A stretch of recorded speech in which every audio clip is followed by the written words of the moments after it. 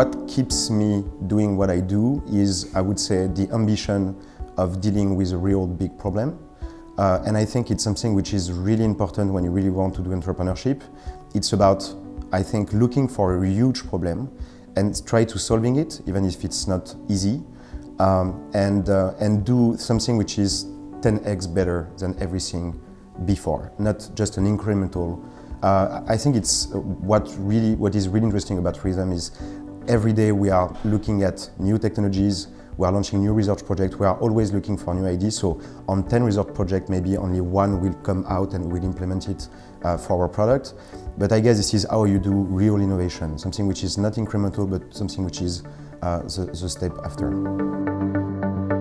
I don't know if I'm changing the world right now, and I don't want to sound pretentious, but I guess we are tackling one of the biggest problems today, I think, which is sleep, because poor sleep is around 1/3 of the global population is suffering from poor sleep.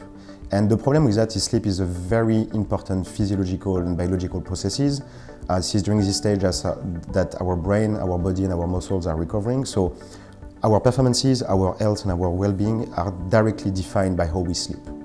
And the thing is we don't sleep well. So it has a huge impact on the global health. It's a global health epidemic actually, according to CDC and the World Health Organization.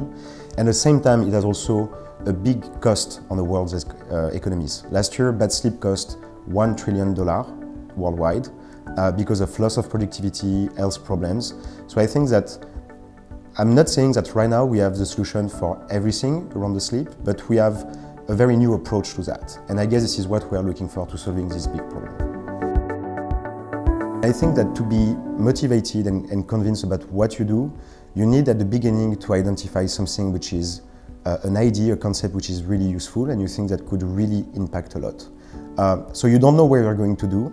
It's not about finding the big idea because the idea is going to evolve as you launch and you work on your project, but at least is identify a real true problem. Because a lot of startups right now, some of them are starting with small problems or false problems that don't really exist, and they make something around that.